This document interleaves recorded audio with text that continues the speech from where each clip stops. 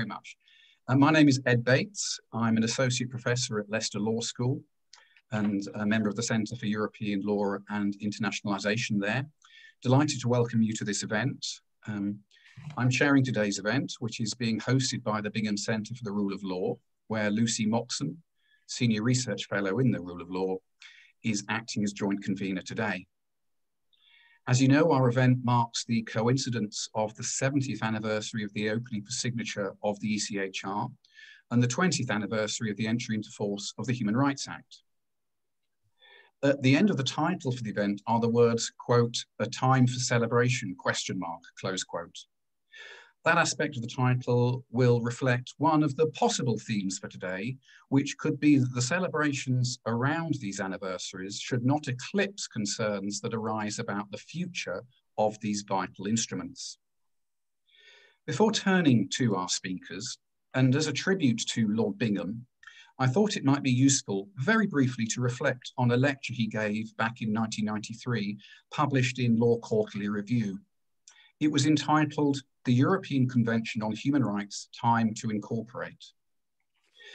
In this lecture, published in 1993, Lord Bingham provided a series of compelling arguments as to why the UK legal system was flawed when it came to the protection of human rights, or as he put it in an understated way, quote, "not in a very satisfactory position," close quote. I won't go through the full details of his lecture, but it's interesting to look back on it and draw some parallels with contemporary times. So in his lecture, Lord Bingham proceeded to set out the vital role played by the ECHR with respect to UK law. As for the future potential model of protection of human rights in the UK, he referred to the convention as, quote, "ready to hand and, if not providing an ideal solution, nonetheless offers a clear improvement on the present position," close quote. Lord Bingham proceeded to set out the various arguments that have been put forward by opponents of incorporation and identify their weaknesses. He made a compelling case for incorporation, rejecting the proposition that the judiciary would be politicised by the Human Rights Act. Concluding his lecture, it's interesting to observe that Lord Bingham suggested that incorporation of the convention would help, quote, "restore this country to its former place as an international standard bearer of liberty and justice. And it would enable the judges more effectively to honour their ancient and sacred undertakings to do right to all manner of people after the law and usages of this realm without fear or favour, affection or ill will." That end note to Lord Bingham's 1993 lecture reminds me of the comments he made a decade later in the A case, the famous Belmarsh detainees case. Then, as you recall, he rejected the proposition that judicial human rights decision-making could be dismissed as undemocratic. As he memorably put it, quote, "the function of independent judges charged to interpret and apply the law is universally recognised as a cardinal feature of the modern democratic state, a corner of the rule of law itself. The government is fully entitled to insist on the proper limits of judicial authority, but he is wrong to stigmatise judicial decision-making as in some way undemocratic." With those thoughts in mind, I now turn to our programme.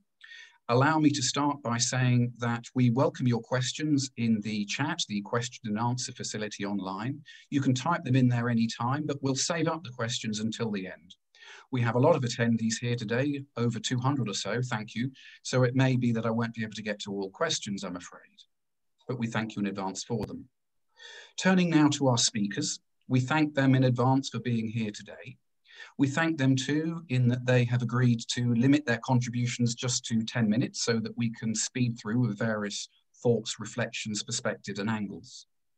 They all have incredibly impressive resumes, so my final apology, for now at least, is that I hope they will forgive me for being relatively brief in introducing them. Without further ado then, may I first introduce Raza Hussain QC of Matrix Chambers. Raza specialises in public law with an emphasis on immigration and human rights. He was appointed Silk in 2010 and nominated in 2013 as Human Rights Silk of the Year, having previously been awarded Human Rights and Public Law Junior of the Year by Chambers Bar Awards in 2007. In 2003, Raza was listed among the top 100 silks in any fields of law at the UK Bar. So Raza, if I may hand over to you on your topic, thank you, your reflections as a practitioner on 20 years of the Human Rights Act. Ed, thank you very much for your kind words of introduction. Thank you also to Lucy Moxham, one of the research fellows at the Bingham Centre, for inviting me to speak. I think that the Human Rights Act has made a colossal contribution to the law and indeed to public standards in the UK in the last 20 years. In my 10 minutes, I want to give 3 examples, and then I want to say something about the contribution of the HRA to the scourge of modern slavery. Appropriately enough, I'm going to refer liberally to the great Lord Bingham. My first example concerns the principle of equality. It concerns a case you've already mentioned, perhaps the standout human rights case over the last 20 years, the Belmarsh case decided in 2004, which concerned provisions of the Anti-Terrorism, Crime and Security Act 2001, enacted in the aftermath of the atrocity of 9/11, and which permitted the indefinite detention of suspected international terrorists whom the Secretary of State wished to deport, but could not do so compatibly with Article 3 of the Convention. The House of Lords held, of course, that these provisions were incompatible with Articles 5 and 14 of the Convention and quashed the derogation order, derogating from Article 5, holding that it was discriminatory to single out foreign nationals for detention when the threat posed was nationality neutral. Lord Bingham cited the words of Justice Jackson from the US Supreme Court 70 years ago, which Rabinder Singh QC, as he then was, and Murray Hunt, the present director of the Bingham Centre, had pressed before the first instance tribunal. And this was on the vice of under-inclusive discriminatory provisions. Justice Jackson had said in a memorable passage that equality is not merely abstract justice. There is no more effective practical guarantee against arbitrary and unreasonable government than to require that the principles of law which officials would impose upon a minority must be imposed generally. Conversely, nothing opens the door to arbitrary action so effectively as to allow those officials to pick and choose only a few to whom they will apply legislation, and thus to escape the political retribution that might be visited upon them if larger numbers were effective. Courts can take no better measure to assure that laws will be just than to require that laws be equal in operation. Forgive me for reading out a passage in such detail, but I think it is an absolutely critical passage. It made clear that the oft quoted phrase that all are entitled to the equal protection of the law does not simply mean that non-nationals, as part of the everyone, have formal standing before domestic courts, although that, of course, believe it or not, has been important.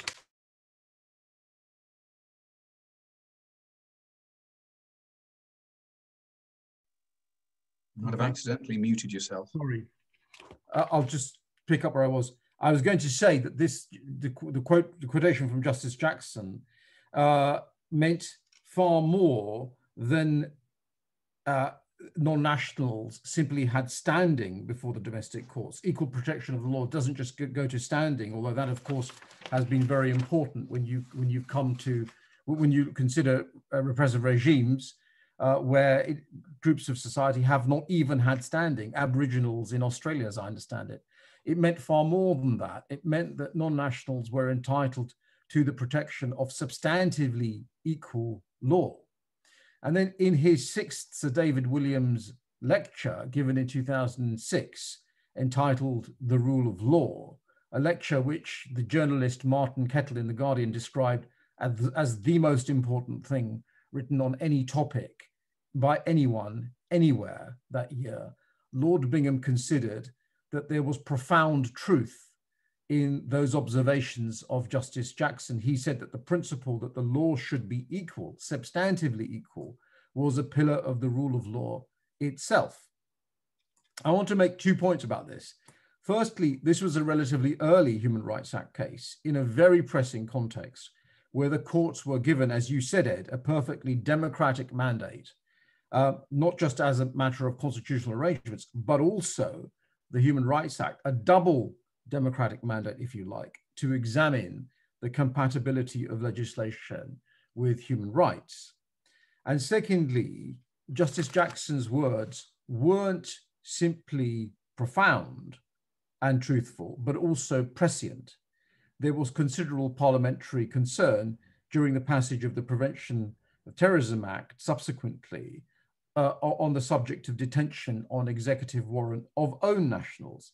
What followed, of course, were control orders, which were nationality neutral, where again the convention articles scheduled by the Human Rights Act were important in setting, first of all, the limits of the curfew that could be imposed before it became a deprivation of liberty under Article 5, and under Article 6, requiring the gist of the obligation against the individual to be disclosed in open proceedings. So my second broad example concerns precision, transparency, and accessibility in the law. In his Rule of Law lecture, Lord Bingham stated that there is English authority to the effect that laws must be transparent and accessible. And he cited a couple of House of Lords cases from the 70s and the 80s. The issue arose in another early Human Rights Act case, a case of ZL, where the Secretary of State had sought to certify appeals, asylum appeals on the basis of a law which bizarrely had received royal assent, but had not been published by the Queen's printer. So the certification had occurred in that hiatus between royal assent and publication of the Act. This demonstrated, if you like, the limits of the common law principle. The Court of Appeal said that because there was no convention right engaged in the certification, so no issue arose as to the validity of the exercise of executive power on the basis of an inaccessible law. And the court just considered the issue on the basis of common law fairness and said that because it itself could consider whether the certificate should have been issued, that unfairness was cured. By contrast, the requirement of transparency and accessibility is absolutely center stage in the conception of law under the Convention. Of course, all the rights in the Convention, which are limited or qualified, require an intrusion into those rights to be in accordance with the law, in accordance with the procedure prescribed by law, as a necessary, although not sufficient condition for justification. As Lord Bingham said in Gillam in 2006, the stop and search case, the lawfulness requirement in the Convention addresses supremely important features of the rule of law. The exercise of power by public officials as it affects members of the public must be governed by clear and publicly accessible rules of law. Now, I think what's very important about this, apart from the statement of principle itself, is that law in the Convention scheme means law in its substantive and not simply its formal sense, as Lord Hope put it in the Purdy case. It means not simply acts of Parliament or delegated legislation, law in the formal sense, but also to policies or executive rules which structure discretion. That's law in its substantive sense. So it must follow that anything which regulates discretion, where a convention right is engaged, must be published and made accessible. Now, the common law has also got to that point now. I mean, in Lumber, in the Supreme Court in 2011, Lord Dyson recognized and held that there was a duty to publish policy where it will inform decisions in respect of which an individual has a right to make representations. So this was a public law principle, but it was surely inspired, I would argue, by the human rights position. Lumber was obviously a detention case, although the very significant contribution of of the academics, again, can't be understated. And of course, it was accepted by a counsel no less eminent than Michael Beloff in that case. But note that in that case, Lumba itself, the Court of Appeal had said that policy isn't law, so you didn't need to publish it. So it just shows you where we got to. And I would suggest that the human rights background informed that very important development of the common law. We didn't have a principle before 2011 that policies had to be published. Now, the third point I want to raise just quickly is the duty, the third example is the duty to follow policy. If policy is part of the law under the convention scheme in the substantive sense, then it would support the idea that it needs to be followed, other things being equal. That certainly wasn't always the position. Policy traditionally was something that merely had to be considered by the decision maker as a matter of public law. That it was something that was relevant to the decision-making exercise, not something that was indicative of what the decision would be, other things being equal. The first case to hold, as far as I'm aware, that policies must be followed absent good reason not to do so, was again Lumba in 2011, and followed closely by a case called Kambadzi a couple of months later. These were common law cases on the tort of false imprisonment in the public law context. Lumba holding that there was no causation defense in the tort, Kambadzi holding that a failure to follow a detention review policy deprived detention of its lawful authority and completed the tort. But it's interesting to see how we get to that position that policies must be followed absent good reason. Again, it's important not to understate the influence of the classic public law writers, Professors Craig, Wade and Forsyth, Smith and Jarl, etc., and the insights of judges such as Sir Stephen Sedley. But we get there from an Article 5 context with its law in the substantive sense, baggage, if you like. Baggage is the wrong word, but you understand what I mean. And the case I want to just discuss very briefly is Nadaraja. As Lady Hale said of Nadaraja in the Kambadzi case, Nadaraja was a case principally brought under Article 5 of the European Convention. The question, therefore, was whether the detention was lawful in the sense that it complied with convention standards of legality. It is not surprising that the court held that to be lawful, a decision to detain had to comply not only with the statute, but also with published policy. Now, I'm not making a claim that we wouldn't have got there anyway as a matter of public law, but I think it's clear we would have done.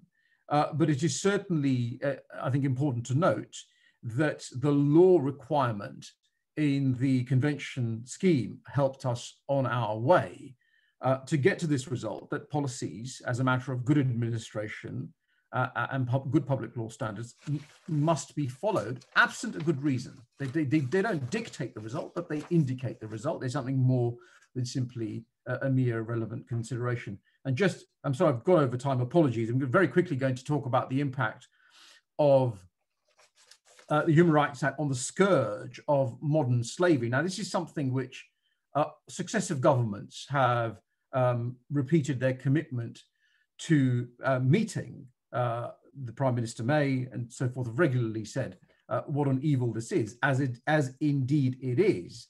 And I just want to outline how Article 4 of the Convention, as scheduled under the Human Rights Act, has buttressed and strengthened the protection for individuals against modern slavery and increased the duties on the state to prosecute and investigate instances of modern slavery. Article 4, of course, has always prohibited the substantive wrongs of slavery, servitude, and compulsory enforced labor. It was the prohibition against human trafficking, which is essentially a process wrong. It prohibits the process anterior to the substantive wrong. That has been read into Article 4. And the result has been very interesting and very important. So it was the Strasbourg court which said in the CN case that the UK had a duty to bespoke criminalize the offence of human trafficking. It was only that bespoke criminalization which spoke to the specificity and the gravity and the evil of the wrong. It wasn't enough to simply have piecemeal criminal offences which added up to something looking like human trafficking, but you had to have a bespoke offence. That was what was necessary. The Strasbourg court said that. The Strasbourg court developed the duty to investigate arguable cases of human trafficking. In the MS Pakistan case, the Supreme Court held last year that a premature expulsion before the duty to investigate had been discharged meant that a removal would be unlawful. Article 4 has read into a duty to protect victims of human trafficking by providing support in the immediate term. And those are all developments which I think on any view and any colour of administration would welcome as very good, very attractive. And I'm going to leave it there. Apologies, I've gone slightly over. Thank you very much indeed for that, Raza. Referring to various principles read into the Human Rights Act, which have a radiating effect, I think, and the quality of law provisions remind me of the coronavirus regulations and the importance of the quality of law in that context. And you leave us with an example of the Convention and human rights as a living instrument and how the Strasbourg Court has infused a new dynamic in a vitally important field for Europe and wider than that today. Thank you very much, Raza. If I can now turn to Nadia Amara from Liberty, thank you. She's the Policy and Campaign Officer at Liberty, where she started in July 2018. She works on protecting the Human Rights Act, leading Liberty's response to Brexit, and ensuring public authorities are held accountable for torture and ill treatment. Thanks very much for joining us today, Nadia, and your overall title is The Importance of the Human Rights Act for the UK and the current political context. Over to you, Nadia. Thank you. Thank you for that introduction, and thank you for the invitation to speak at what couldn't really be a timelier event to reflect on 20 years of the Human Rights Act.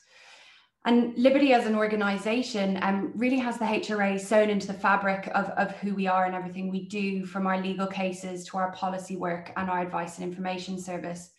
And so therefore we're quite well placed to speak to both the impact of the HRA on the UK and the current political context that we find ourselves in. So I'm going to divide my time by speaking to the HRA's past, present and future. First, I will speak briefly to the positive impacts the HRA has had on the UK over the past 20 years. Second, I will speak to the HRA today, touching on the various frontiers upon which the HRA is under threat. And finally, I want to touch on the Human Rights Act's future and importantly, how to respond to the government's recent proposals and future plans, which in our view seek to erode the human rights framework. So turning first to the past and the impact of the HRA on the UK to date. Headlines and public discourse on the HRA tends to focus on the big cases, the cases which, if you were on one side, show the value of the HRA, and if you're on the other side, show how it is ripe for abuse. However, I don't think that this is where the real impact of the HRA is found. Its real impact is how it has become entwined in the everyday of UK political life, and in doing so has become part of our constitutional fabric. And I think it has succeeded in doing this in many respects through really the simplicity of the legislation. The HRA doesn't say awfully much on the face of it. Essentially, here is a list of rights. Public bodies must respect these rights in everything they do. And if they don't respect those rights, here is a remedy through the courts. And if the law is so broken and can't be fixed such that it respects rights, here is a way for the courts to tell this to lawmakers. And it's often said that the UK doesn't have a human rights culture, and in many ways I think that is true. However, what the HRA has created is a human rights legal culture in the UK. And in doing so, public bodies, whenever they are exercising their functions, must turn their minds to the human rights implications of their decisions. And if they don't, any person adversely affected by that decision can challenge it in court. And the implications of that has really been profound. And the successes of the HRA are in this way really too many to list. No matter who you are, the HRA is supposed to protect you and give you a remedy if your rights are not respected. And this is not to suggest that the HRA is perfect or works all of the time. However, it's this simple and effective approach which is really the HRA's success, and the reason it has been, in my view, the subject of sustained attack and opposition from some quarters over the past 20 years. So turning now to the present and the current political context and what that means for the HRA.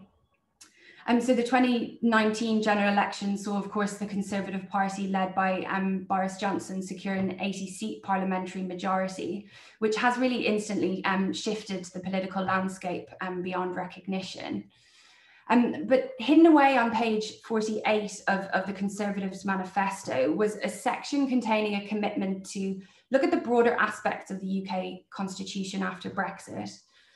And the pledges on page 48 span from looking at the relationship between the government, parliament and the courts, to updating the Human Rights Act and to ensuring that judicial review is not abused to conduct politics by other means. And while vaguely drawn, taken together, these commitments constitute really the broadest constitutional reform agenda in living memory. And Liberty as an organisation has been monitoring very closely the government's implementation of its commitments made on page 48 since the election.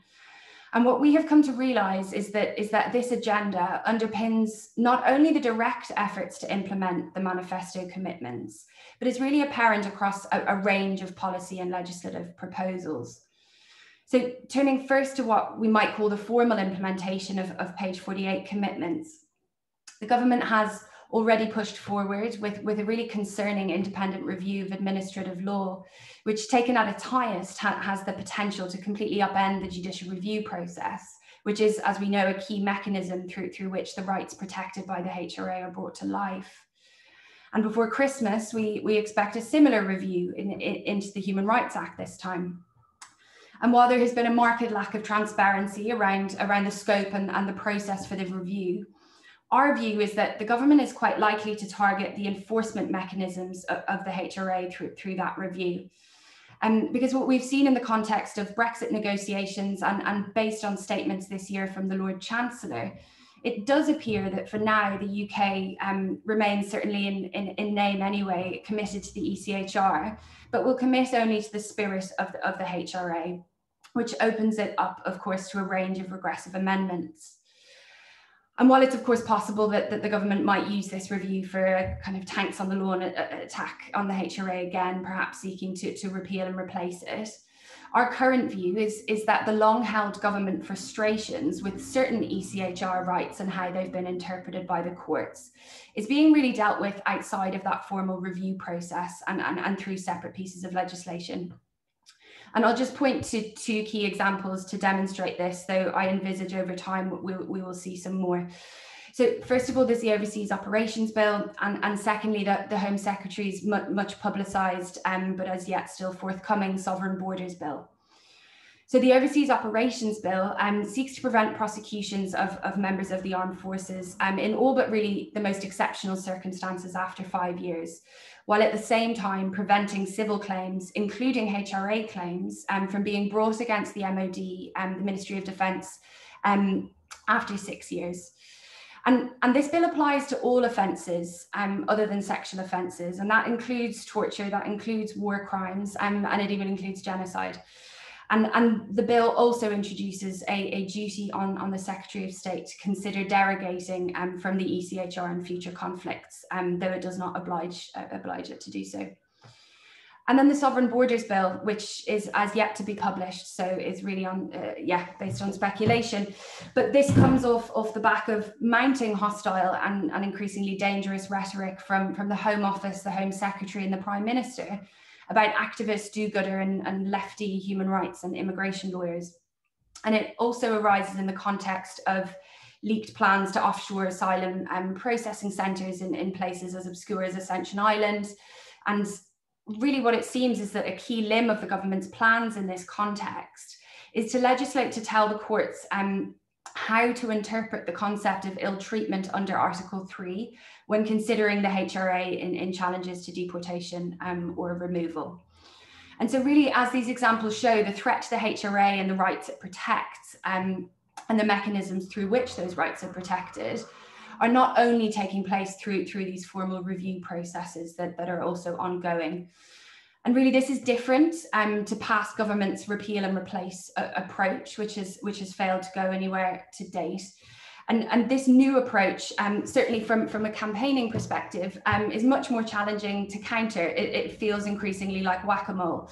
But understanding and responding to the threat to the HRA wherever it arises really will be vital to protecting it in the long run. And so for my final few minutes, I want to briefly think about at least the near future and specifically how human rights advocates and those who want to protect the HRA should respond to this new and really multi-handed approach by the government. So first of all, I think it's important that we recognise the political climate we find ourselves in, and from that, then assess who holds power and who holds influence in that context. And so, of course, the very large government majority in the Commons really means that the power held by opposition parties is significantly diminished. And essentially, it seems likely that once a bill gets to Parliament, there really is little to be done to stop it. Not that we shouldn't continue to try. But if we just take the Overseas Operations Bill, for example, which is really a truly odious and poorly conceived bill, just sailed through the Commons completely unamended, which is really rather unprecedented. And what this means is that we really need to be engaging and mobilising a broad sector of the public so that they put pressure on the government in the hope that a bill seeking to damage the HRA never really reaches Parliament. And time and again this year, what we have seen of the present government is a willingness to U-turn on policy positions following public outcry. And so we really need to leverage that and mobilise not only human rights advocates, but also those who are somewhat sceptical or think that human rights have gone too far.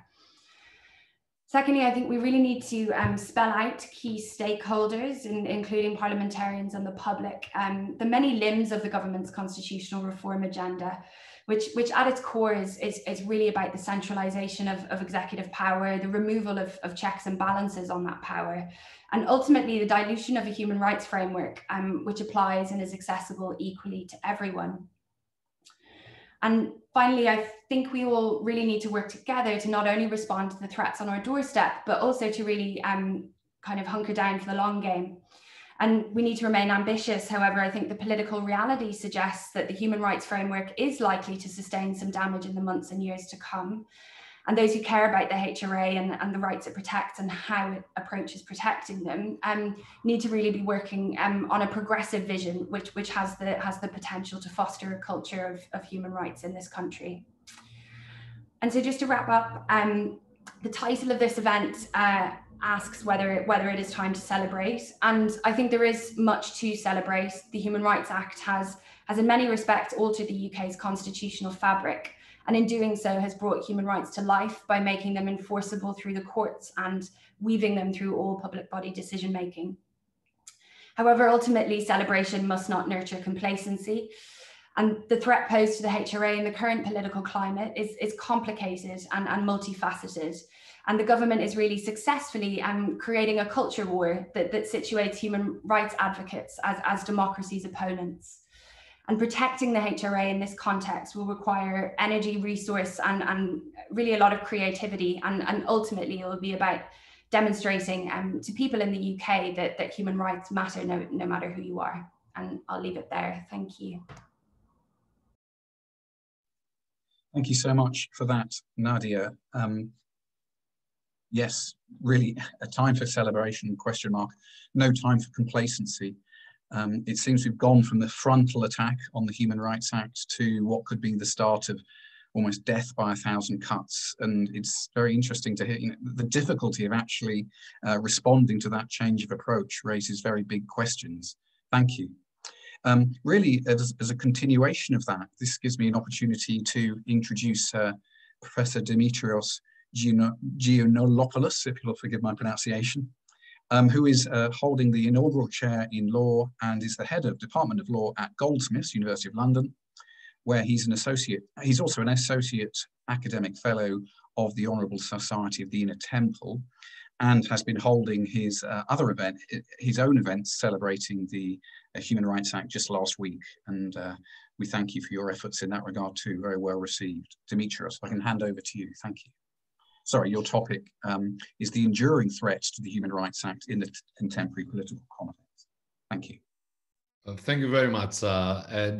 Thank you for your kind invite, and the same applies to the Bingham Center and Leicester Law School to participate on this momentous occasion when we celebrate 70 years of the European Convention on Human Rights, 20 years of the Human Rights Act, with the 2 anniversaries actually coinciding, only 1 month between the two.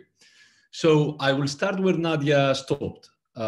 In August, the European Human Rights Law Review had as a leading article analysis that I was privileged to undertake over the summer, documenting the UK's refusal to commit to the ECHR as an essential element in any future partnership with the EU. The article titled The Eurosceptic Right and Our Human Rights, the Threat to the Human Rights Act and the European Convention on Human Rights is Alive and Well, deduced from the UK's approach to the ECHR in the negotiations on the future relationship that the Eurosceptic right in the UK quite openly spied another chance to fulfill its long-held ambition of getting rid, dare I say, of European human rights, having identified Strasbourg as the next target in the project to take back control. The article was taking as its point of departure that the Conservatives' policy on the Human Rights Act and the ECHR has in recent years mutated from direct political aggression with a pledge to repeal the Act in the 2015 manifesto to a strategy of creating ambiguity and chipping away at its democratic legitimacy with the 2017 and 2019 manifestos, points that Nadia has reflected on as well. The opponents of human rights were feeling emboldened by Brexit, noted the article, quoting the leader of the opposition, Sir Keir Starmer, his 2017 Eleanor Roosevelt lecture more specifically, where Sir Keir also warned there are those that want Britain to retreat further from the obligations of internationalism, including from the Council of Europe and the European Convention on Human Rights. Nadia's analysis pointed us to the new face of the threat that the HRA and ECHR are confronted with. The government is now attacking individual aspects of the HRA and the Convention, seeking to undermine key protections by stealth, so as to dilute the influence of Strasbourg, to quote Professor Colm O'Sineidi, who in our ECHR symposium at Goldsmiths last week, that Ed kindly referred to, also explained that he had more recently observed a slight change of tone in government's ECHR rhetoric. Coupled with recent legislative developments, most notably those relating to the Overseas Operations Bill, this suggested that attacks on the ECHR might now take the form, I quote Colm again, of death by 1,000 cuts, rather than a big bang repeal of the HRA ECHR exit. These latest developments must be seen as part of a linear political process, which started with David Cameron nearly 15 years ago and now continues apace under Boris Johnson. It is a contextual inquiry of conservative politics on European human rights that I would like to undertake in the short time that I have today. The thesis that I'd like to contribute to the debate is that the magnitude of the risk that the HRA and ECHR are facing in the UK post-Brexit, be that through frontal assault or by stealth, cannot be fully grasped absent an analysis of how deep a Eurosceptic, anti-human rights, executive sovereignty-centered ideology now runs within the governing party. I will develop this thesis with brief reference to some of the Eurosceptic anti-human rights ideologues in the Conservative Party.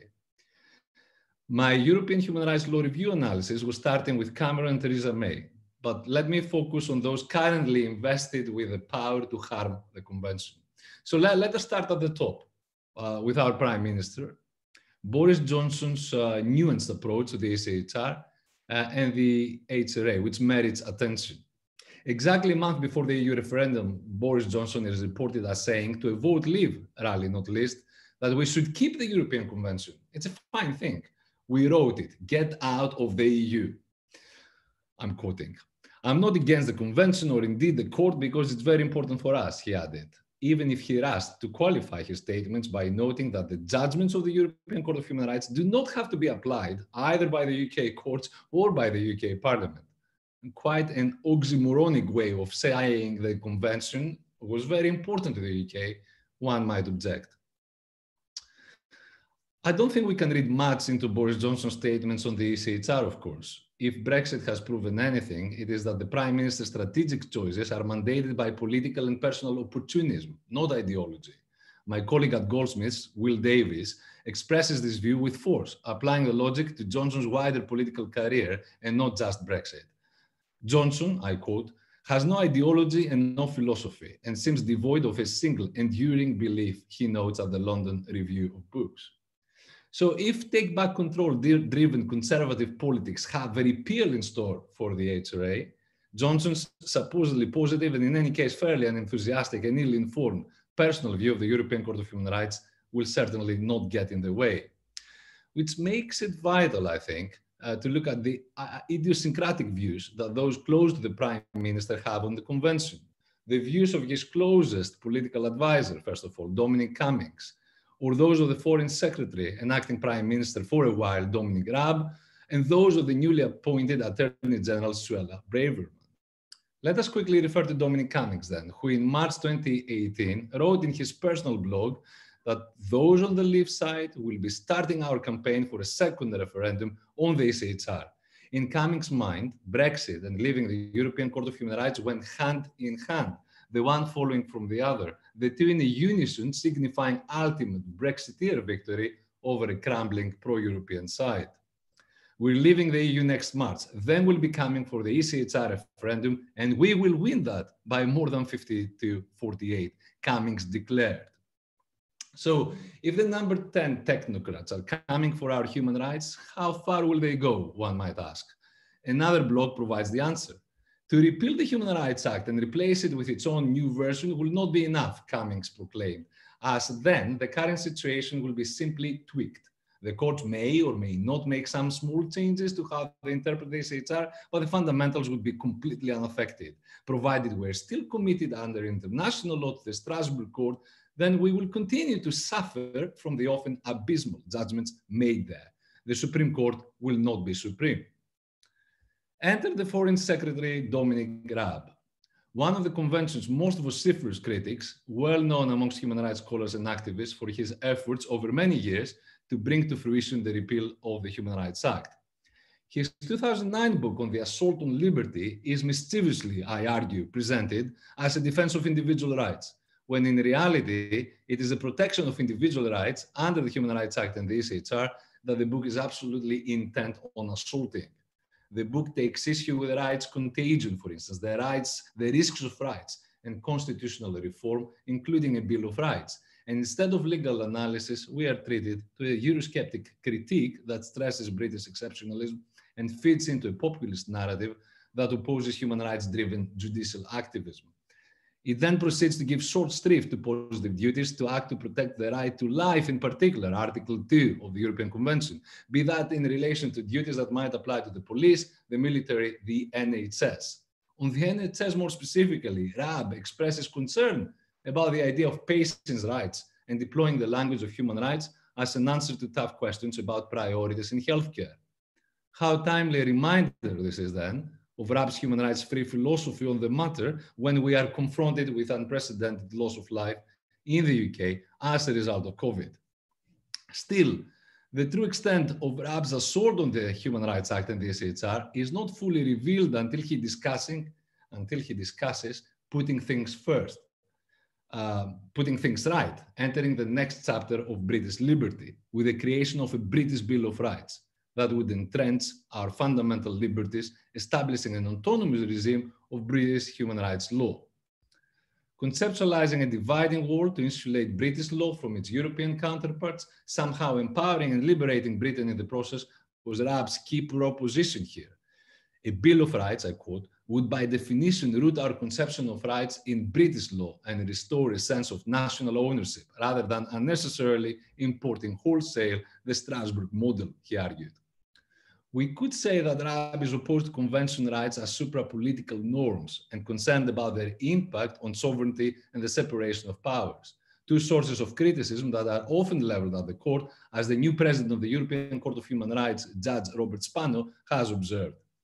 Such criticism of the court has achieved new prominence since the Brexiteer Conservative government under Boris Johnson has come to power, with the prorogation case and the Miller case before that sparking an angry multi-level attack from the part of the Conservatives that now conflates long-standing threats to European human rights with threats to judicial independence and the rule of law, with the ultimate aim of taking back control, not just from Brussels, but also from Strasbourg and from the Supreme Court and the UK judiciary more broadly, to bestow it solely on the executive. The appointment of Suella Braverman, a former chair of the European Research Group, a junior minister at the former Department for Exiting the EU, and an MP with a consistent record of voting against laws to promote human rights, as the new Attorney General in Boris Johnson's government, has brought these issues into the spotlight. A few weeks prior to her appointment, Braverman wrote an article for the Conservative Home website in which she argued that, I quote, judicial review has exploded since the 1960s, so that even the most intricate relations between the state and individual can be questioned by judges. Entirely predictably, the culprit for this encroachment is identified as the Human Rights Act and the prolific human rights industry which it has spawned, by means of which the concept of fundamental human rights has been stretched beyond recognition. She concluded, and I will be shortly concluding myself, she concluded, I am pleased that the government has promised to update the Human Rights Act to restore the proper balance between the rights of individuals, national security, and effective government, and to set up a constitutional democracy and rights commission to ensure that the boundaries of judicial review are appropriately drawn. These views bring to light all too clearly, I argue, the anti-human rights narrative of conservative, hardcore Eurosceptics, who now find themselves at the center of government with a unique opportunity to finish off those old enemies of theirs, the Human Rights Act and the European Convention on Human Rights. Let me conclude by looking at the international dimension and bringing into the debate Lord Bingham, both resulting to a fitting finale, I hope, considering that this event is hosted by the Bingham Center for the Rule of Law in collaboration with leading international law experts at Leicester Law School. So Lord Bingham, if we assume that he was right, as I'm sure everyone here will do, when he wrote in 1993 that incorporation of the ECHR into UK law would restore this country to its former place as an international standard bearer of liberty and justice, then we are entitled to deduce from the reverse the continued threat to repeal the Human Rights Act and now the refusal to commit to continued membership of the ECHR. We can deduce from all this that the UK is flirting with a return to that prior state of relative isolation vis-à-vis its domestic regime for the protection of international human rights, at least within the community of the countries that together form the Council of Europe. The former Attorney General, Dominic Grieve, has put it more directly, at the time notably when he was still holding Attorney General office. UK withdrawal would make Britain a pariah state. I'll leave it at that. Thank you. Thank you very much indeed, Dimitrios, and the dark political clouds on the horizon for the Human Rights Act. You've made that point very graphically there. Thank you. And I'm wondering, when we come to questions and answers in a little bit, the question might be raised, what can be done to address those dark clouds? Whether the COVID-19 crisis will lead to a slightly different political climate, which may be in favour more of the Human Rights Act. Perhaps we can return to that in a short while, but thank you very much. Now, our last three speakers bring us to the focus on the European Convention on Human Rights itself, its 70th birthday. So in a moment, we'll be hearing from Bashak Charlie, referring to how all this is seen from the continental perspective, if you like, from a European perspective. And we'll also be hearing at the end from John Dulhulsain from the European Stability Initiative, an angle in terms of how the European Convention itself is facing very testing times at the moment. Before that, however, may I come to Professor Meris Amos, who is an expert on both the Human Rights Act and the European Convention on Human Rights. She is a professor of human rights law at Queen Mary University and is well known, I'm sure, to you for her many, many publications, including the Oxford Hart edition, her book on human rights law. And I think a new edition of that will be very welcome and coming out in a very timely time into 2021, I believe, Mary's. Yeah. Thank you very much. And your paper today is why the UK still needs the ECHR and the lasting value of the European Court of Human Rights to the UK. So we start to look at the European perspective. Thank you, Mary. I can hand over to you. Thanks very much, Ed, and thanks, Lucy, as well, for organising and for inviting me. I have a PowerPoint presentation to make things a little, go a little swifter. So I'm going to try and share my screen.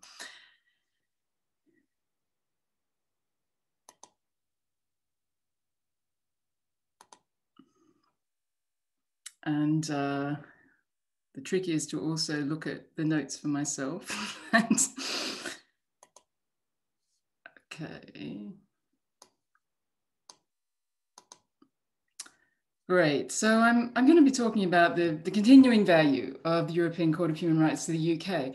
And I actually started working on this many years ago because of a conversation with a neighbour who we walked the dogs together, and he said to me, "What's the point of the European Court of Human Rights? Why can't we do this for ourselves?" And so I started thinking, oh my goodness, he's got a point. We really do need to make the case for the European Court's role, because we do have this much more effective protection for human rights through law than we had previously. And his perspective was the Human Rights Act had made the European Court of Human Rights redundant. And so I think, oh, okay, it's very important to make the case for the European Court of Human Rights in the UK. So when I started looking into this question of value, I realized that it was quite difficult because most of the discussion to date had centered on legitimacy, it had centered on impact, and nobody had tried to put, if you like, a monetary value on the European Court of Human Rights. That's very difficult to quantify in pounds and pence what value it brings. So I came to the conclusion that you have to make the assumption that protecting human rights through law is a good thing. That has to be your assumption, and then to estimate value, it has to be the value added to that assumption from an extra layer of human rights protection. And so listening to Dimitris just talk, I thought, wow, perhaps that assumption has disappeared from our present government, but we'll come back to that later. So I thought that it was easiest to think about value from different levels, and looking at the individual level, the global level, and then of course the national level, where value seems to be the most serious and most important. So at the individual level, of course, European Court operates its individual justice model, which I know is consistently under threat, and is nowhere near as individual access as there used to be. So it's this direct way of accessing justice at the European Court, and that allows the individual, if we ignore questions of access to justice, it allows the individual to decide for themselves, independent of all the other pressures at the national level, political and otherwise, whether or not they're going to make a claim, make an application to the European Court once they've exhausted domestic remedies. And of course, this still exists in the UK. I checked the figures yesterday for 2019. There were 354 applications allocated to a judicial formation. There were 5 judgments concerning the UK, arising from 12 applications. Interestingly, there were 5 violations found on the part of the UK, and I'll come back to that in a moment. And the picture of the individual experience is it is very much, you would say, marginalized groups that use the court, those who might not get the fairest access to justice or the fairest treatment in the national context. So, for example, prisoners, disabled people, those who are welfare recipients, foreign nationals, those caught up in the criminal justice and the family justice systems. Then we have the value the court brings at the global level. It continues to help solve global problems, as Raza Hussain was talking about earlier, modern slavery. It highlights problems which are arising in contracting states. It helps to set minimum standards. And the UK plays an enormous role in that at the moment. And it's not just being respondent to groundbreaking judgments, which is something that upsets not just this government, but successive governments. So Al Skaney in 2011's example of that. But it allows UK courts to also make a contribution to groundbreaking judgments, such as Jones on state immunity in 2014. But it's at the national level, I think this value is most important. And clearly the convention system, the European Court of Human Rights, is a disincentive to act in violation of the convention. That's a disincentive for government, for parliament, and hopefully for courts as well. The court will hold a state to account for its acts in violation, but we also have to remember that sometimes is neglected. The European Court can help a state maintain the status quo in the face of arguments for change. So this static value, keeping things the same, protection, keeping level playing field, is very important in the UK context. There is lots of evidence in parliamentary debates of this disincentive effect, particularly in the House of Lords. We have ECHR memoranda accompanying bills which are introduced to Parliament now. But as has already been mentioned by a few, what about the Overseas Operations Bill? I looked at the ECHR memoranda on that, and I don't know how many of you had the chance to do that, and I was shocked at the level of analysis was quite poor. Perhaps we could say that it was a political analysis of a very clear legal position that led that bill to be certified as compatible with the convention. And then we have the Animal Defenders example, the Communications Act. European Court found that the UK was not in breach. And so we have to ask ourselves as well whether or not that will ever change.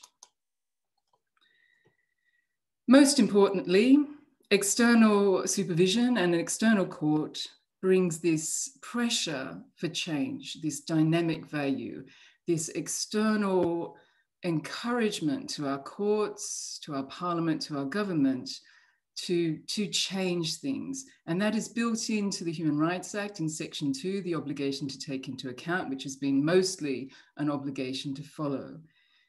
European Court has facilitated a process of change, progress. It has resulted in improvements to existing laws, policies, and practices, new laws, policies, and practices. It manages to achieve outcomes which the national political process cannot deliver.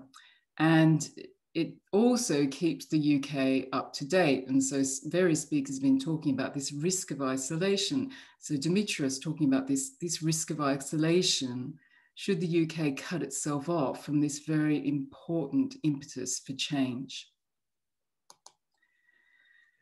So when I wrote about this a few years ago, I started to say, well, the dynamic change is slowing down now. Our courts are handling the process of change. European Court is an excellent backstop. Every now and then there's a judgment affecting another state that will be utilised in the national context.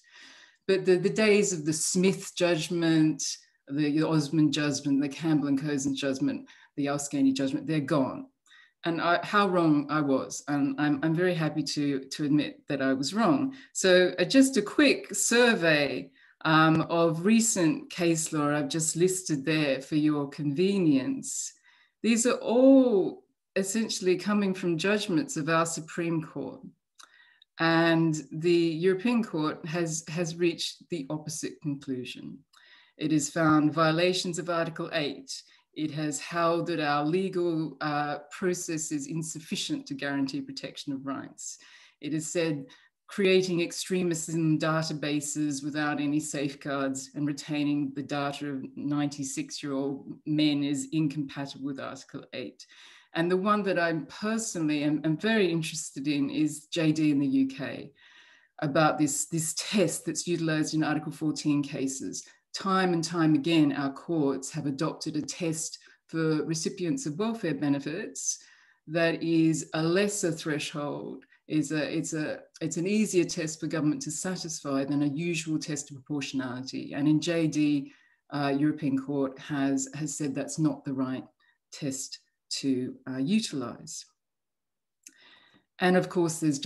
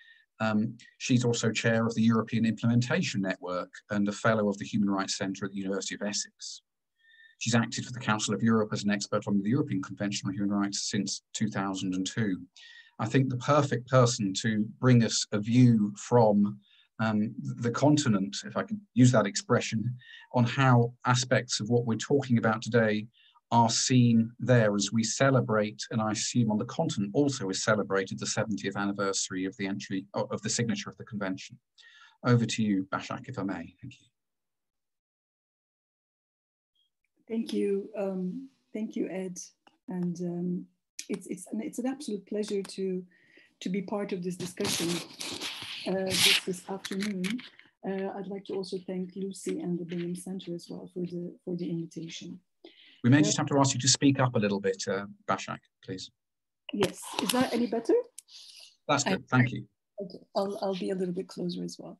So the issue that I was asked to reflect on was how the UK's commitment to the European Convention on Human Rights looks from the outside, and in particular from the continent.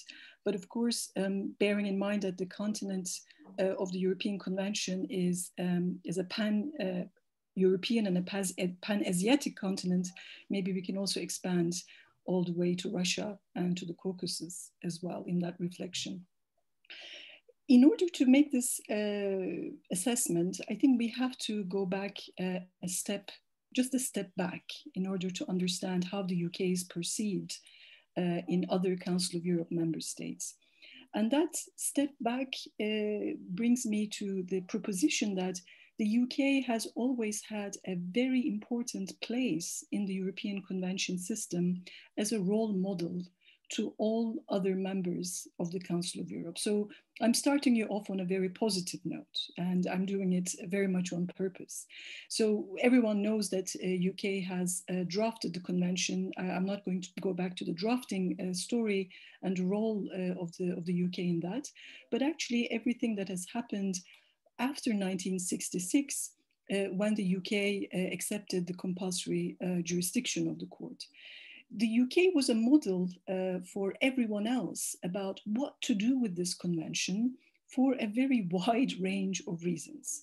The first one is, of course, the earliness, right? So the UK was the first country to test how this convention worked, what Maris has called, what the added value was, what was this external supervision was working. And the earlier cases, the most important classic cases that has made the convention did come from the UK. So we've learned about the court's role in interpreting the convention from the UK cases. So you didn't have to be British to do that. So if you were studying the convention in Germany or in Latvia or in Turkey, you would be still reading the UK cases. So the cases that were brought before against the UK has made this institution a meaningful institution in its practice, which also meant that the UK has served as a very important model for individuals and lawyers all around Council of Europe. The possibility to bring cases, the possibility to bring that external oversight into their jurisdictions is something that a lot of lawyers in the Council of Europe indeed learned from the UK academics. Now, coming back to the wide-ranging role model role, we have to also engage with how the UK judges engaged with the convention. And of course, even before the Human Rights Act was incorporated, the UK judges shown that they've understood the convention. For example, in Smith and Grady, famously it was said that, well, we may not be able to find a violation, but we think that the Strasbourg court may find a violation in relation to this measure. And when the Human Rights Act was incorporated, Lord Bingham, Lord Hope, as highlighted by Raza Hussain and others in the Supreme House of Lords and then the Supreme Court, have systematically engaged and really did take the convention seriously. So they became role models for judges in other jurisdictions, that this is something that as a judge, as a judicial decision maker, one had to take seriously. The UK's Parliament's oversight of the implementation of human rights judgments through the Parliament's Joint Committee is an outstanding experiment that has again been raised as a role model about how parliaments should get involved in the implementation of human rights judgments. But coming back to the compliance with the judgments, the UK, I think for the most part, perhaps only up until 2005 and going back to Hirsi, perhaps and others, was also a role model. And what was that? The research, which was based on fieldwork that I carried out back when I was at UCL in the UK with decision makers, have shown that the UK members of parliament and executives saw themselves as fighting hard, fighting in terms of fighting their cases hard at the court when there was any adjudication at the European Court, but then accepting the result if there were a violation from the European Court of Human Rights. And this was explained through a culture that UK decision-making and political culture was a rule-bound culture. You would, if you accept rules, you will play by the rules, and even if you're not happy with it, and if you're complaining about it, you would actually stick to the consequences of those rules. And these were celebrated values, both amongst Conservative and Labour and other politicians in the UK. These are incredibly role modeling experiments in a way that the way we understand the convention and how it should work in domestic contexts, we have all learned all of these things from how things worked out in the UK from 1966 onwards. And also we should add a very important note about the UK academics. The UK academics also did set an incredible example of studying the European Convention when no one, it was a sleepy text in the 70s. You didn't have a lot of articles or books. And now, of course, if you're listening to me and if you know that you've probably seen thousands of books about the Convention, a key reason for this is because the researchers in the UK have taken the system very seriously and have analyzed it into greater length. So what we're seeing now, I think, has to be understood from against this background. So when the most crucial role model in engaging with the convention system starts to change its ways and the way that it engages with the convention system, this has really significant repercussions for everyone else who actually takes the UK as a role model. It's just like, if the UK can do this, if they do this, and of course, there's also a background assumption that UK is a rule of law democratic state. So we have to also maybe add that into the mix. So if the UK is disregarding the convention, it's bad mouthing the convention, it's trying to undermine the system. The question then is, what reasons there are for anyone else not to do it. So it is incredibly significant. So we shouldn't we can say, well, what about, Spain, or what about Italy, or what about Germany? But I think we do have to understand the historically very crucial role that the UK has played in the system. So when the UK started to undermine the convention system, started to be skeptical about it, I think until about the mid-20s and so on, this was a bit like, everyone could disagree with the court's judgments. It was actually not a very dramatic setting because there's nothing wrong with disagreeing with the court's judgments, engaging in judicial dialogue through court decisions, which the UK Supreme Court has done on a number of occasions and so on. But as was highlighted by the earlier discussions as well, what we're seeing is not criticism, constructive criticism, pushing back on the margins and here and there, but the UK has started to leave the idea of being a part of the convention system and the value that it has for the UK. And it has, maybe speaking from outside of the UK right now, it has done so without any regard to its key leading role model role for everybody else. So there's not been a clear appreciation of how important it is, what the actions that the UK takes domestically for outside jurisdictions. So think about all the changes that have become in and around Europe about the European Convention. Say in 2015, the Russian federal constitutional law was amended so that the Russian Constitutional Court can review whether a judgment of the European Court of Human Rights is compatible with the Russian Constitution. Now you can say, well, you're overreaching, but I'm not so sure if this could have happened if the UK has led the Brighton Declaration so forcefully in 2012, has really pushed for a very deep deferential subsidiarity agenda. A lot of the UK judges have spoken incredibly strongly and powerfully against the convention, unlike Lord Bingham, unlike Lord Hope's a lot more principled engagements with the convention.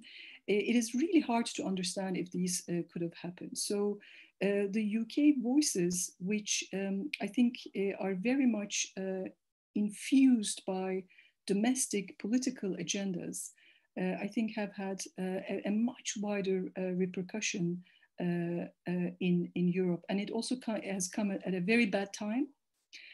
So when you have the authoritarian and populist regimes deepening their regimes all around the world, UK has really left its role model role in a way and has basically joined the other side, joined the crowd. So, and I think this has been a big loss, which means that for the continental states, for example, like Germany and France and others who are still trying to sort of keep up, or Belgium and what have you, to defend the convention, they have not only lost a very important ally and even a role model for them, I have to say.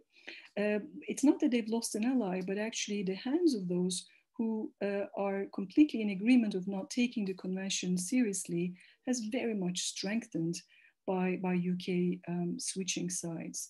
So the repercussions are wide ranging, but I think we should celebrate what the UK was capable of doing for the convention. We should not undermine the long-standing engagement of the UK from 1966 onwards, not only by its judges, but also by its parliament and its oversight, and by its academics and by its human rights lawyers. But we also have to think very hard about what has made that switch in the UK, this incredible sharp turn, and why it is so possible for such powerful role models not to think about the external consequences, some very wide-ranging external consequences of their actions. Thank you. Thank you very much indeed. Thank you very much indeed, Başak. It's a really powerful statement relating to the proud stance and effective stance the UK has adopted in the past with respect to the convention, and how that turning away has had a very negative influence on the convention system overall. It makes me think of the UK in a post-Brexit globalized world. Well, the UK politicians, I think, need to appreciate the stances that they have this impact on the convention in a very negative way. This isn't just an internal message. I wish you were able to convey those messages precisely to the politicians who would need to hear them. But thank you for what you said. Now, you were alluding to it there in your paper, thank you, that the convention itself has been going through a phase of reform over recent years. And this brings us to our last speaker.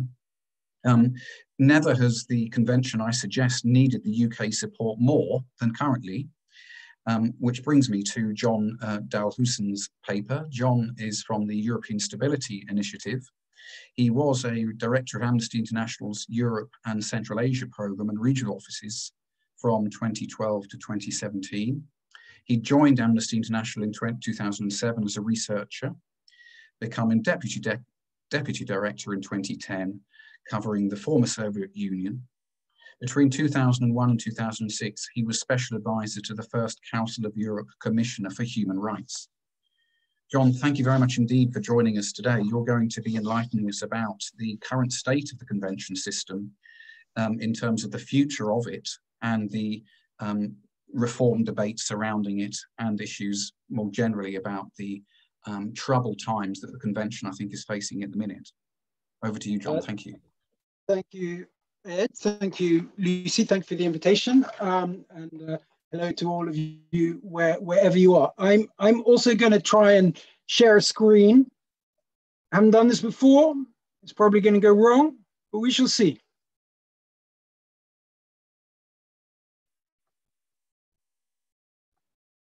Okay, I'm still there. Has something happened? Yes, we've got some quotations from the Secretary General. Yeah, very good. There you go.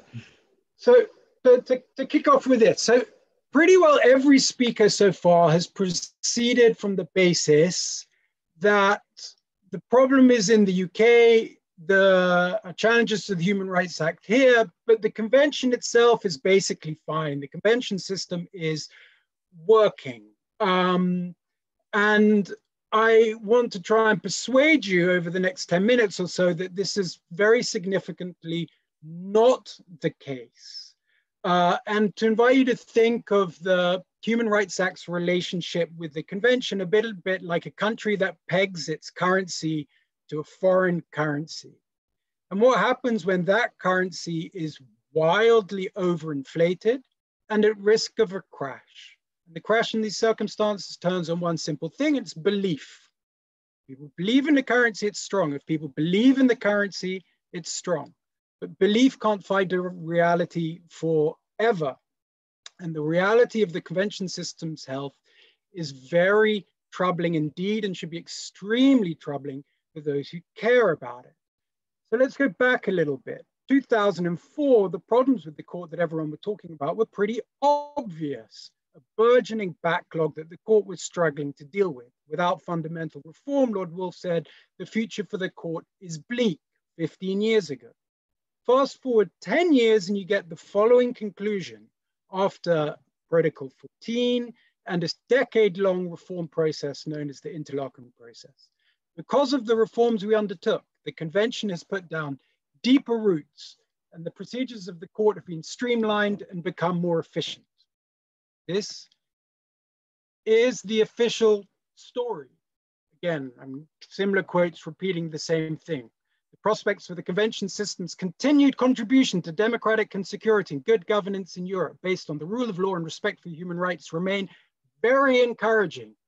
All is well in the land of the convention. At least this is the view from Strasbourg and widely shared by many governments, most advocates across Europe. And it's based basically on two things, two graphs. One, the court has got much more efficient. Look, it's marvelous. We had 150,000 cases in 2010, applications pending. Look, it's now 56,000. What's the problem? Show a politician a graph and they always say everything's fine. The next one, implementation of judgments. Again, the number of pending cases, that's the yellow one, it's come down and down and down. The number of cases closed, formally implemented, is going up. So not only is the mechanics of the court working, but compliance is improving. The convention system is not just safe, it's good and getting better. So that's the narrative. I want to try and deconstruct this a little. Some of this will get a little bit technical. I'll try and do it both quickly and comprehensively. So to start with the mechanics of the court, the backlog of it. Yes, it's come down, but what has come down? The only thing that's meaningfully come down is the number of cases that are always likely to be declared inadmissible in the first place.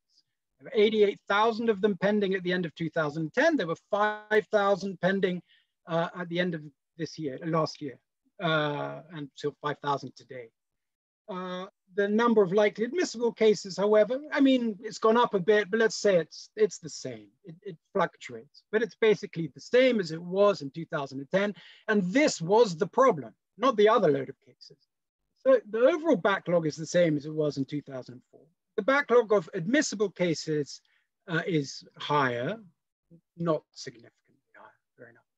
But there's still a stubborn backlog of around 22,000 non-repetitive cases pending before chambers, right? These are the cases that matter. These are the real cases, new cases, significant cases. And that includes 6,000 of them that are priority applications. That's Articles 2, 3, 5, 1. The stuff that most ordinary people think about when they think about the convention and why it matters. There's 6,000 pending before a judicial instance that can clear 600 a year. It's still a decade to clear all the ones that are there at the moment. So what does this mean? It means that the court is painfully, pitifully slow to deliver key judgments on cases that matter. Half of all the significant priority judgments, significant in the court's own assessment, the ones that it thinks really matter, interesting jurisprudence, significant issue, take over 5 years. And the non-priority ones, which may still actually be very important, I don't know, gay propaganda laws in Russia, they take even longer. And I mean, here's the maths in case you don't believe me, but I don't really need to tell on it. It's interesting. 26% of cases, priority significant cases in 2018 were over 8 years old. Took over 8 years. This is not a functioning system, right? And then you look at it qualitatively and you look at, well, how has this convention system impacted on the big human rights stories of the last decade? The things we care about, the things we know about. How's it fared? 2 of the 3 big policy innovations of the response to the migration crisis there's been no judgment at all. The EU-Turkey statement, 4 years old, first application over 4 years ago, no judgment. Italy's deals with Libya, right? This is one of the most egregious violations taking place in the EU right now. This is a policy in place since 2017, no judgment. Application still pending over 2 years. Spain's policies in its enclaves in Morocco. It took over 5 years for a judgment on this. And as it happens, the judgment says, well, you know what, actually, it's fine. It's just sending people back across the border immediately without access to any procedure. So it's either not delivered anything, it's been incredibly late, it's too slow to influence anything, or it's said it's fine. So that's the success on the migration crisis. On the increasingly ubiquitous practice of political prisoners, unlawful detentions and prosecutions across the Council of Europe space. This is really the kind of the litmus test of your system. This is what people think about the convention as being for. Can you have a political prisoner in the Council of Europe? Yes, is the answer. Yes, yes, and yes again. What happens with these? If you're lucky, you get a judgment within 13 to 18 months. This was the case of a number of people arrested post-coup attempt in Turkey. This was the case of at least one of the well-known political leaders in Azerbaijan. But if you're unlucky, if you happen to be a Mr. Navalny, if you happen to be a Madame Ismailova, famous journalist in Azerbaijan, you're looking at a period of 56, 69 months. If you happen to be Sergei Magnitsky, you're waiting 10 years for a judgment, 8 years of which you are dead. Okay, you're waiting 8 years in purgatory for a judgment. This is not a system that is influencing significant political developments in real time with political significance. Extraordinary rendition. I don't need to go through the details of this stuff. 6 years, 3 years, 6 years, 7 years, impact, influence, 0. All those cases before are priority cases. They're the ones the court is privileging. But cases relating to freedom of expression, association, assembly, cases that matter to the ordinary democratic governance of a country, things we think that are really important to the respect for human rights in the most kind of ordinary pedestrian sense, take way longer. In 2012, Russia adopted 4 pieces of legislation as part of a very significant crackdown. The power to block websites without a court order, banning of gay propaganda, foreign agents law targeting NGOs. I won't go into the details of all these if you don't know them, I don't have time. And legislation basically making existing law and assemblies even more restrictive. And how long have all these issues taken to reach a judgment? The foreign agents law, 94 months and counting. The blocking of websites, 50 months. Banning of gay propaganda. This was an issue that everyone knew about. 90 months for a judgment. The refusal to register an NGO, 108 months before the guy got a ruling on this. This is unfortunate because Mr. Jafarov, whose organization this was subsequently prosecuted and put in jail for 3 years because he had formerly been continuing to run an unregistered NGO. Okay, so there's the scale of the problem. The independence of the Polish judiciary, probably the biggest threat within the EU. 0, nothing. Okay, so by court standards, it's only 2 years. So we can't criticize it too much relative to its norm. But in this time, the CJ-EU is pumping out judgments. This is the biggest threat to the rule of law and human rights in Europe, in the EU right now. And the court is absent. By the time it's pronounced any of this, this issue will either have been resolved by the EU or it won't have been resolved at all, in which case the EU is in deep trouble. But the Council of Europe and the court will have contributed nothing to this. So the court is basically failing to deliver timely, visible, influential judgments on the big rights issues of the day. If you look then at the implementation of judgments, this is the graph you get shown. the number of overall cases closed, the top one, and the number of leading cases closed, the bottom line. Leading cases are the cases that raise the systemic issue, or they're one-off cases of significance, and all the other repetitive cases come behind. They're closed, more and more are being closed. Aren't we getting good? Yes, it's wonderful. But what's the reality behind this misleading graph? Now, I'm not actually going to go into the details of all the rule changes and statistical tricks that have produced this result. They're myriad. I'm even going to take these results at face value and still show you what the problem is. Here's an indication of it. In 1994, there were just 3 judgments that had ever been taken that had not been closed, that were not executed. That was 5% of the total. In 2019, 24% of cases taken any time up to 5 years from that date, all cases over 5 years old, 24% of them in the history of the court were still open. 13% of all judgments ever taken up to 2009 were unexecuted at the end of 2019. Okay, so this is bad in general, and it gets worse when you look at specific countries.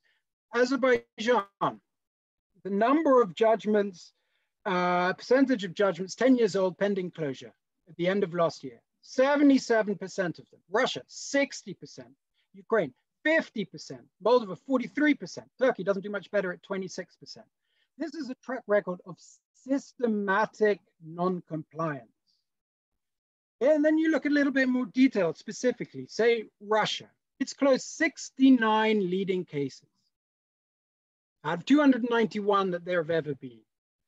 39 of these involved no general measures whatsoever, because either it was a bit of a weird case with a one-off exception, an abuse somewhere, or it was closed because it was actually treated as a repetitive case. Someone got some compensation, they shifted the issue to another leading case, nothing happened as a result.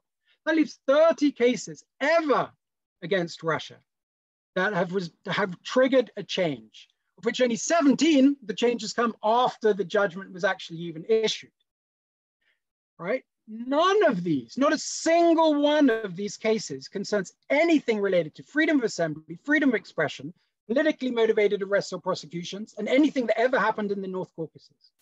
All the big things that have ever happened in Russia hitting rights, the court has influenced them zero, other than the payment of compensation, which I don't want to knock. Many people I meet and talk with, that matters a lot. But structurally, any change of any significance on any of the stuff that anyone really cares about, no. Azerbaijan, it's even worse. The actual answer to how many structural changes have been triggered by Council of Europe judgment, the answer is zero. Zero.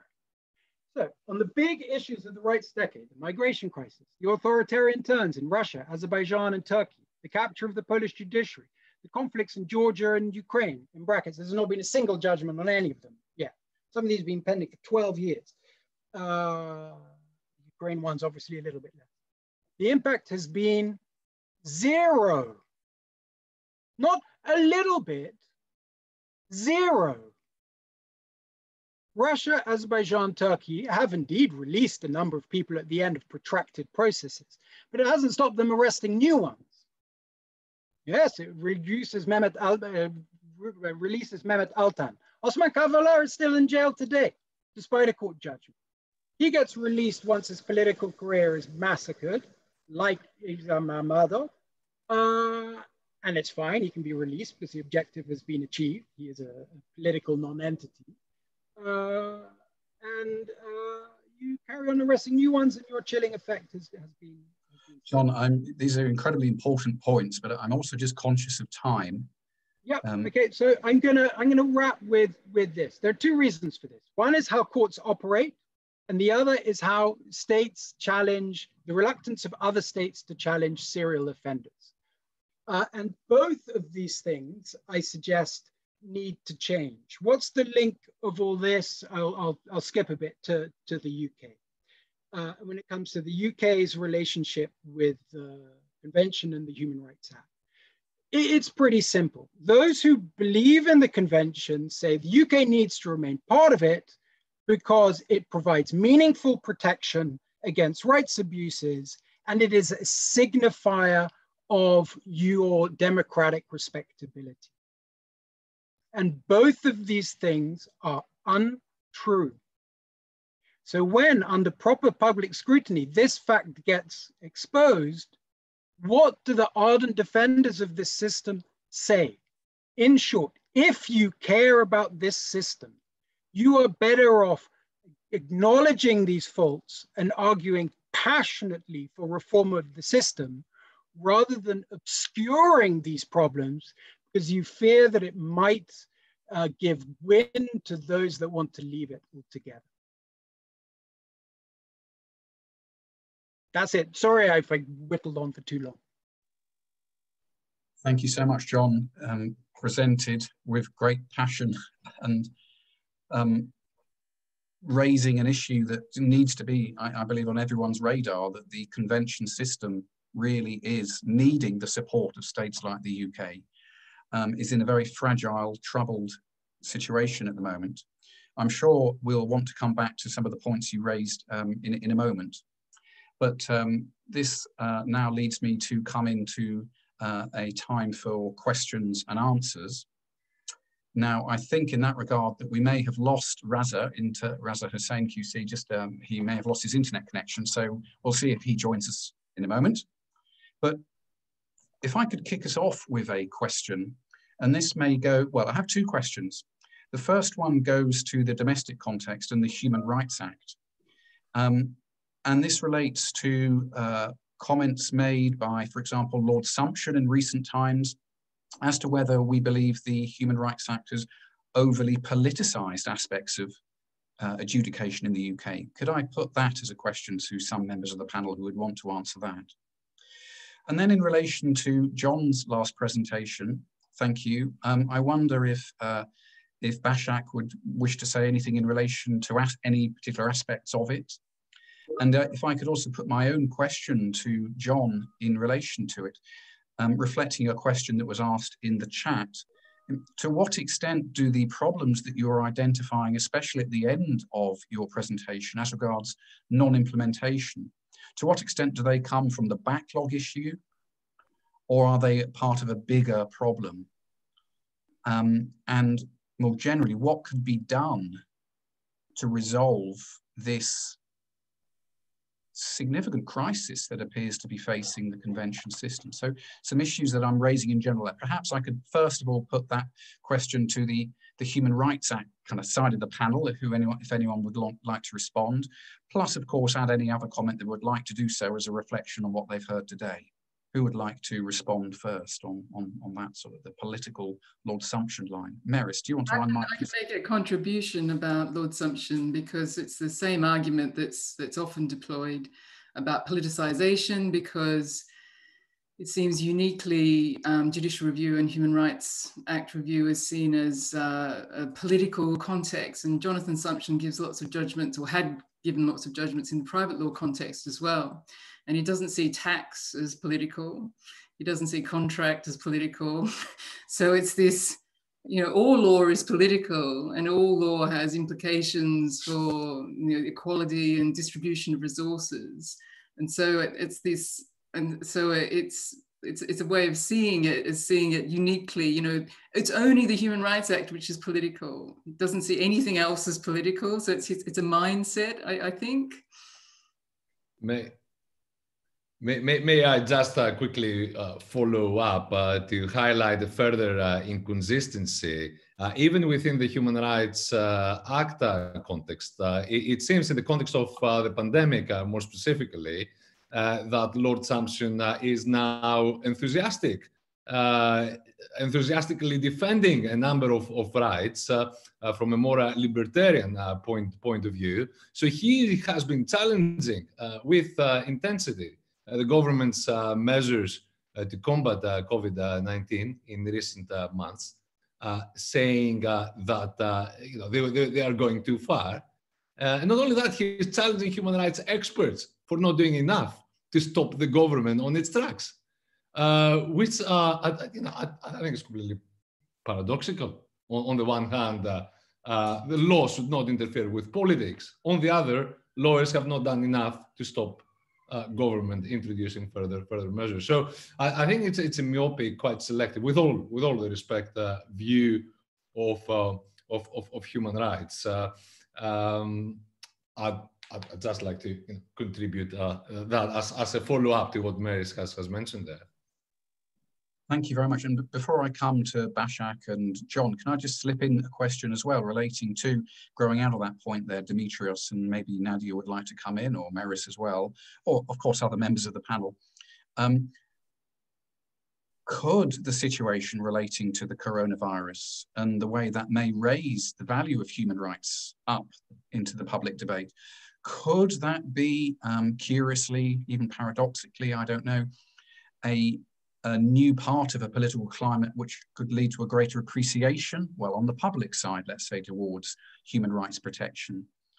How does one perceive that against the backdrop of the threats, death by 1,000 cuts, etc., that was being mentioned by various of the panel members today?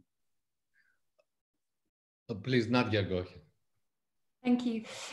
Yeah, sure. I mean, I think the coronavirus pandemic offers a very useful and obviously unexpected lens through which we can talk about human rights. And I think, kind of reflecting on one of the questions in the chat as well, and how we kind of engage the public on these issues. A huge issue is that there isn't this human rights culture, or there isn't this resonance of human rights language, or it doesn't feel relevant to people's lives in a general sense. And so a lot of work needs to be done to communicate those values and the relevance to people's lives.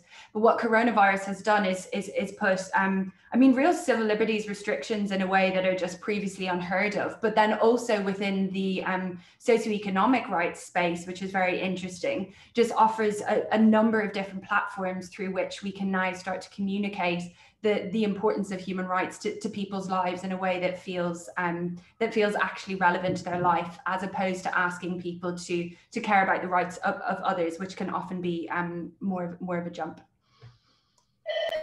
No, I think so as well. I think it's a really good opportunity to not say what's wrong with the Human Rights Act, but to say that we could probably do better than the Human Rights Act. And this is an illustration of how years of austerity have been allowed to kind of flourish without any proper redress through human rights law, because it's not possible.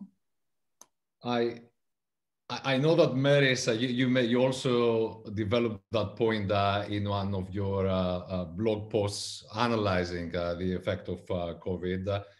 It's also a point that Jonathan Cooper, the Doughty Street human rights expert, has made in conversation that we had a few months ago. So these expert views highlighting how COVID could present an opportunity here to underline the importance of Article 2 in particular, the positive duty for the government to protect life, be that through making sure that our NHS staff have the right PPE in place, potentially even triggering questions about how quickly we kicked off our first lockdown, how quickly we came out of the second, when we decided to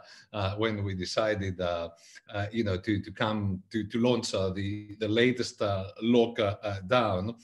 The problem, however, is that it's particularly positive duties to act. It's particularly Article 2 of the European Convention on Human Rights that receives criticism from the human rights critics in the UK. If you look at Rab's scholarship on the point, it's the one point that he couldn't possibly bring himself to ever accepting, that we should move in the direction of accepting these positive duties to act. And so that makes me quite pessimistic about the government taking this opportunity to make the value, the impact of the Human Rights Act more obvious, which again, and I'm finishing with that, highlights the importance of our activism, so to speak. And I mean, the point was raised in the chat function about activism and what we can do in that respect to further highlight the point. Yes, the Human Rights Act is very important to us in that respect. Thank you very much indeed. Now, if I can turn to the Strasbourg picture, if I may, perhaps. In just a second, I'll come to Bashak if she wants to make any comments in response to John's critique. Thank you. The comment I would make is referring back to the question I teed up a moment ago. But the comment also is that, John, in relation to the issues we're identifying, it appears to me that the majority relates to the lack of political support being given to the convention. It can only be as strong as its member states.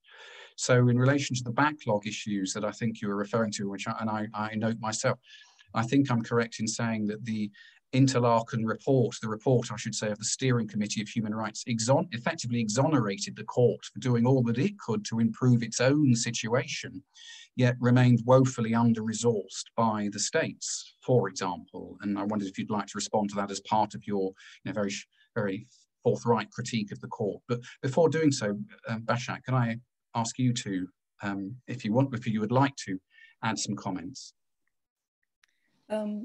Thank you. Thank you very much, Ed, and thanks, John, for that discussion as well. I think it's really worth thinking about two distinct questions as we're talking about the 20th anniversary of the Act and the 17th anniversary of the Convention.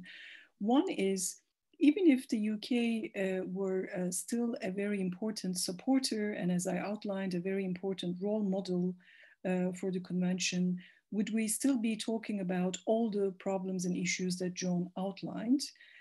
Or is there something that we can add to the analysis, because the troubles of the court are very well known, by also looking at this decaying support to the convention system? And I think there are two distinct issues.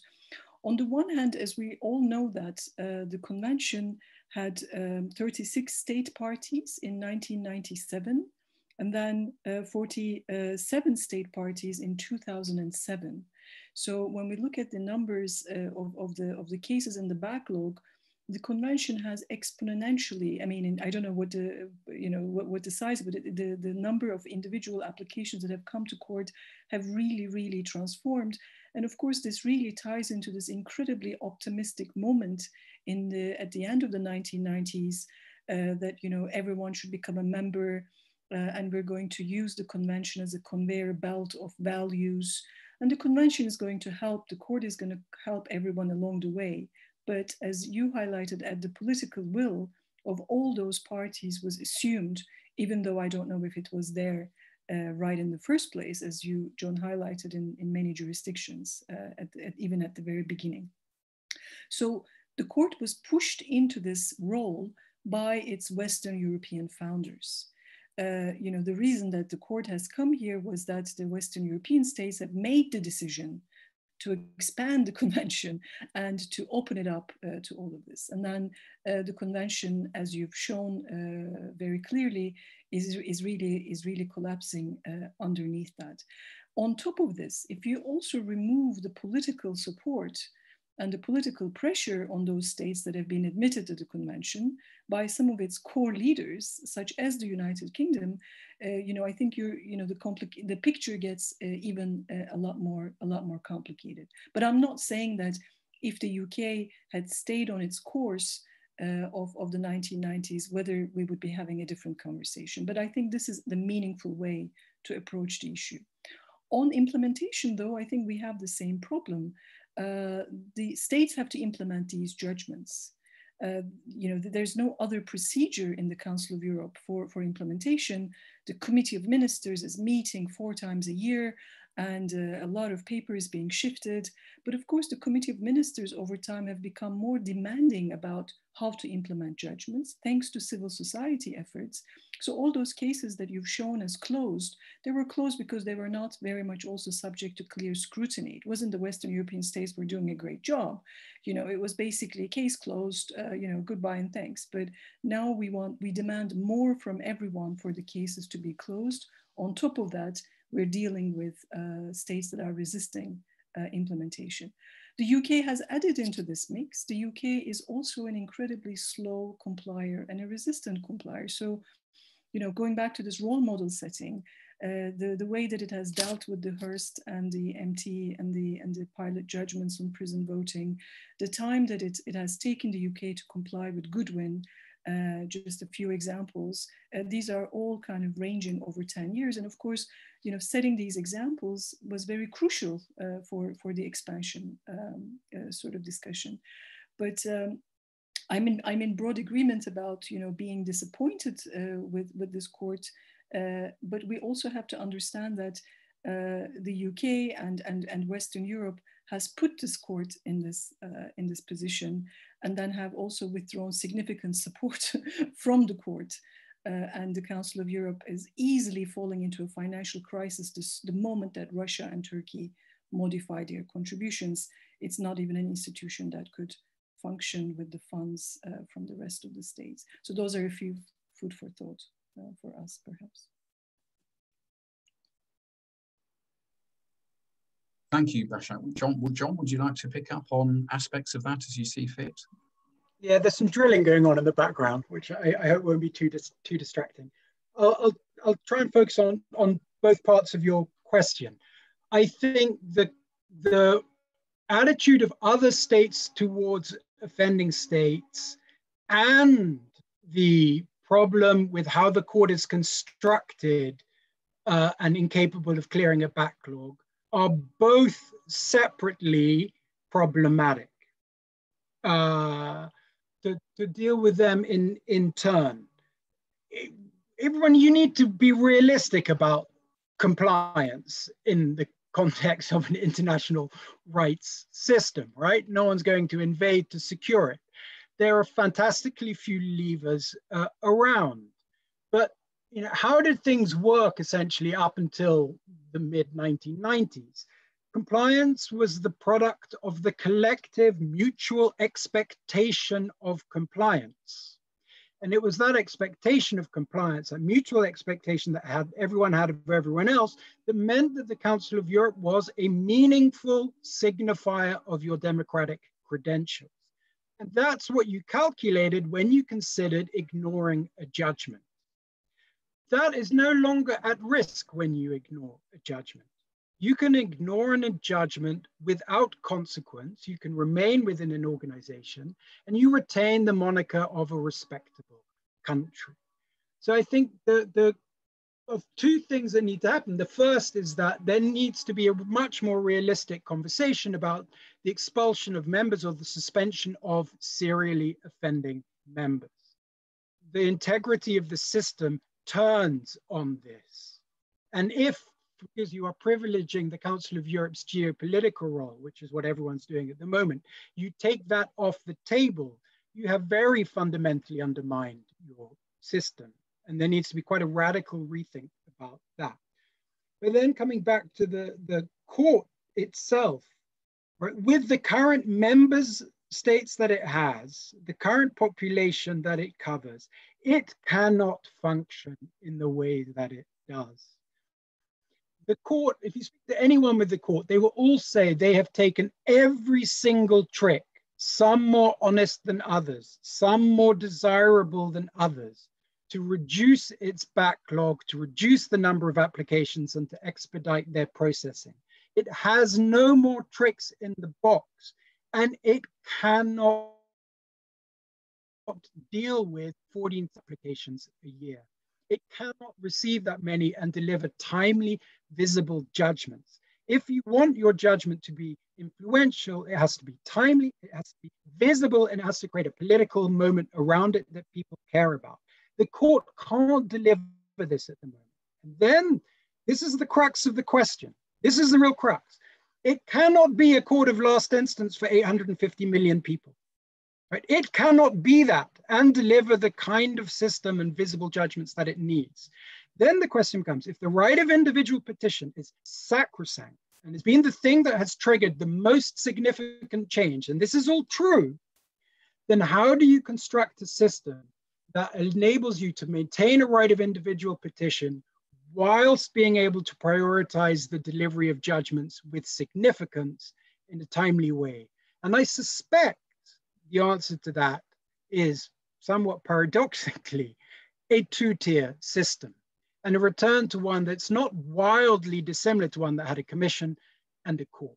You have a first instance that deals with repetitive cases, WECL cases, you'll know what I mean, regular cases, and then a court proper, which, like the Supreme Court, picks 150 cases that matter and delivers judgments on them within 12 months.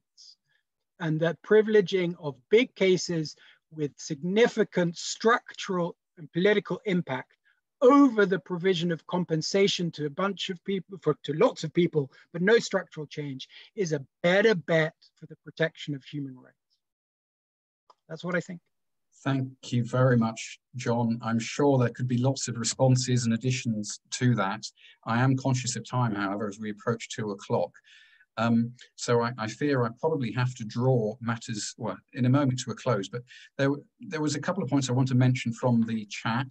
One was a comment, I think, which was drawing attention to a paradox, what I would interpret as a paradox, that the weakening position, perhaps, of the ECHR may give more latitude to countries like the UK to say that they can stay within the ECHR whilst amending the Human Rights Act. That seems to me a powerful point. And thank you for that comment in the chat. Raza, may I just ask, come to you, because one of the comments also made in the chat may be coming from students, our audience and students, the next generation, we might hope, of human rights lawyers. I can't think of a better person to ask than yourself. What advice might you give to lawyers, students inspired by what they're hearing today, or perhaps even alarmed by what they're hearing today, as to how they may go forward in terms of the legal profession, where they may campaign? Are you able to offer some words of wisdom from your own reflection on your own journey in that regard? I'm not sure I can offer words of wisdom. I can certainly offer words of encouragement. I think it's a fantastic job. You can do very interesting things. You can improve the lot of very vulnerable, disenfranchised groups. We heard how, I think from Meris, how the court has historically picked up upon groups of society that, you know, are disenfranchised, are unpopular.